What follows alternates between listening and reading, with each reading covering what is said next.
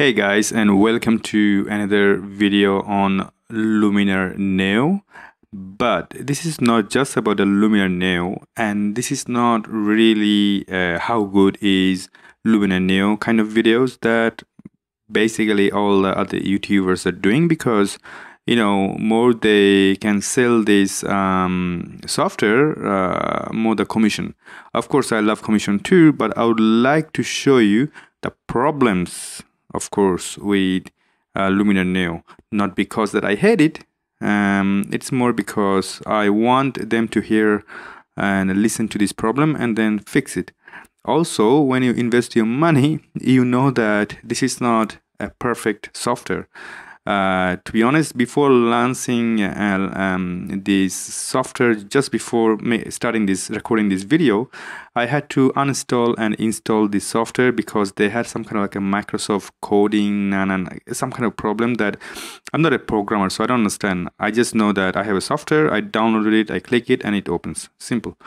So that was not the case, and it's been happening from yesterday. So basically, each time before starting this software, I had to basically uninstall and install this software, which kind of rare because I do use a lot of software. Honestly speaking, I do test a lot of software, and this is pretty rare. I understand that Luminar Neo is more like a AI, so it has a lot to do with the coding and etc. But come on, I'm a simple guy. I'm not a programmer. I'm a photographer. I'm an editor. So I do really want my software to work just silky smooth. Now, about the imperfection of this software, I'm gonna go back to catalog. You can already see some problems here, right? But I'm gonna change this photo to something else.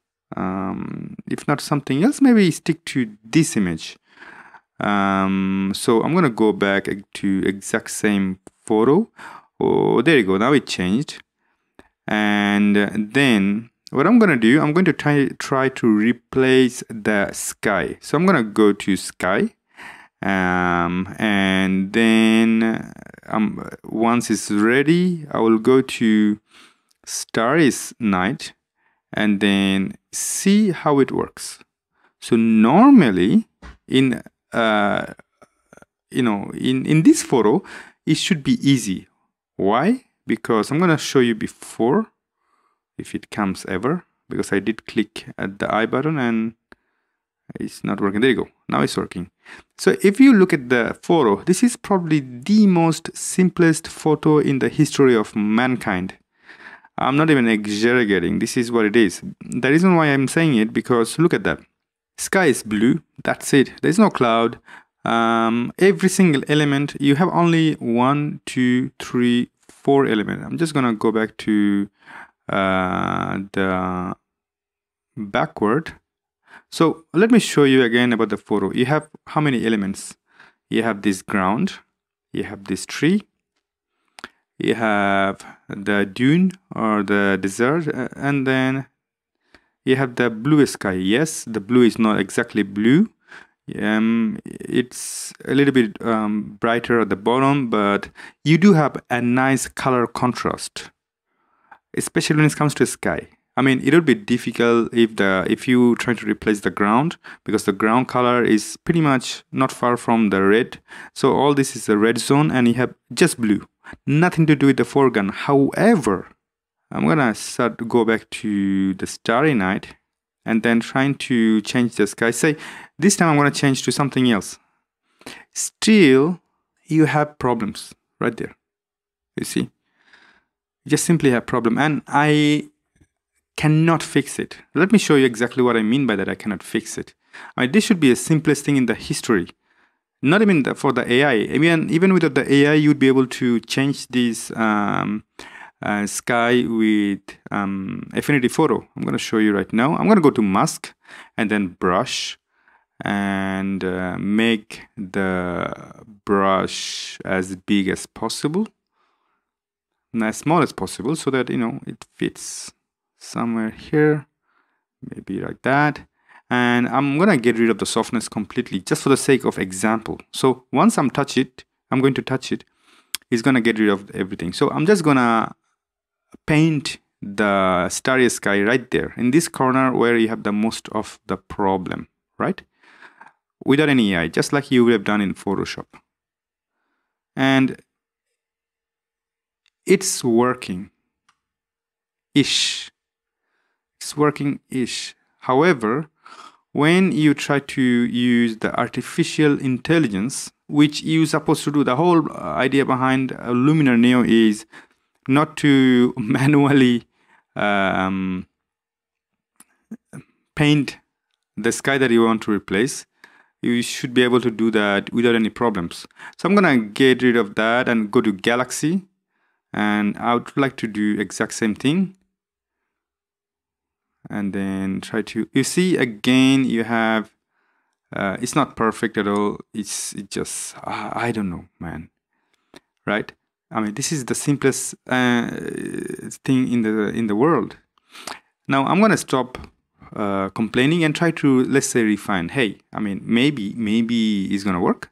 So what I'm going to do, I'm going to go to the refinement and then try to fix it. So I'll go back, I'll restart, I will go to the Galaxy, and then try to fix the sky if it ever comes to me, because looks like they are not responding right now. They just got, you see that? Again, it's got blurred. So this software has a lot of bugs. Still have a lot of bugs, unfortunately. I have to, I mean, when I say bug, it lags a lot.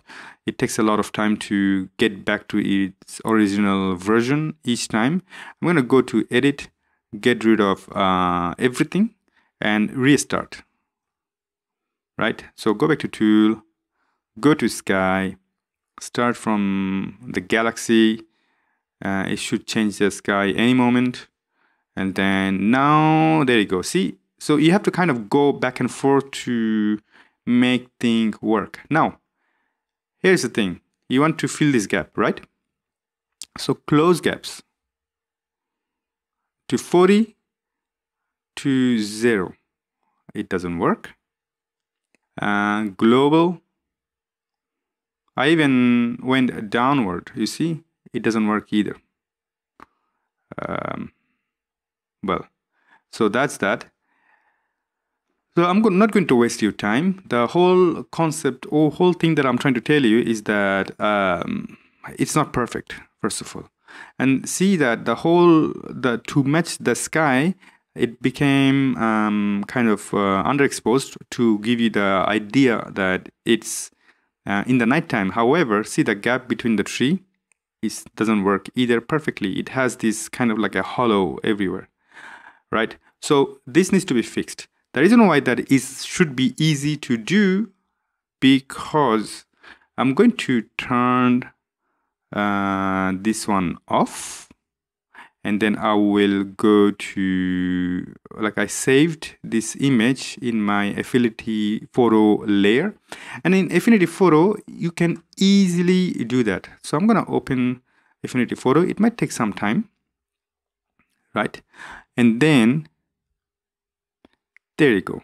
Now it's uncropped, so I'm gonna crop it, and then it should look exactly the same and apply. Right, now we're gonna change the sky, right? Simple. You go to the select, and then you can select a color range, such as, of course, blue in this case. Sometimes it goes to the shadow area, because shadow also represents blue. So all you have to do super quickly to go to the sample tool on the left hand side, click subtract, right, and make sure that your brush is big enough. There you go. Now you just get rid of the places that you don't want, then make sure that the brush is smaller, paint it over to make sure that all the unwanted places are not being selected either, especially the tree, the foreground. Go to the left as well, and so far everything looks good except this little part. And now you have to click delete on your keyboard, and voila. Now, does it look realistic? Absolutely not. but does it do a job? Let me show you exactly. First thing first, the tree looks phenomenal. It's no hollow, it doesn't have any gap, it's selected everywhere. And after that, all you have to do is to go to the adjustment layer and play with your white balance, for example, because it needs a little bit of like a tint, pink tint.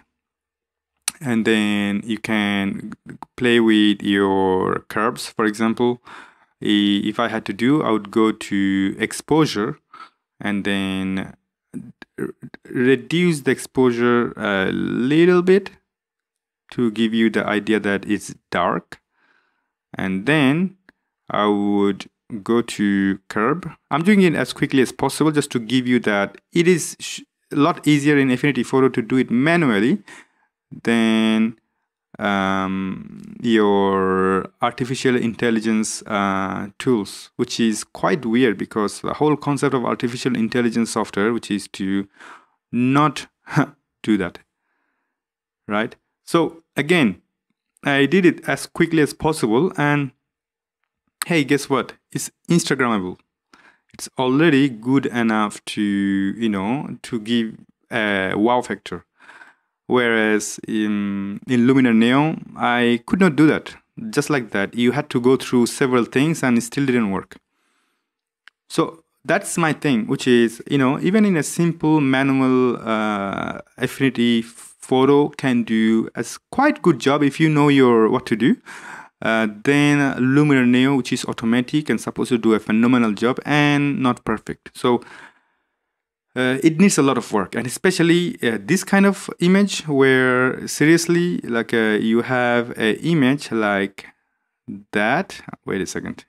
That which is sincerely a sky. I mean, it looks different color now because this is the original color, and I just did automatic selection. For instance, I'm just going to select it and do all the automatic selection that needs to be done, and all the thing on top. There you go. Hula.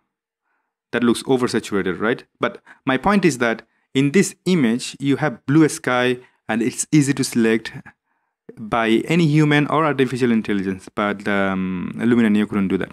So that's my little rant, but a productive one, to show you that Luminar Neo is not perfect yet. It needs a lot of work, and things can be done in Affinity Photo, and Luminar Neo cannot do that with its artificial intelligence. So if you didn't know, now you know. Wish you all the best, and bye-bye.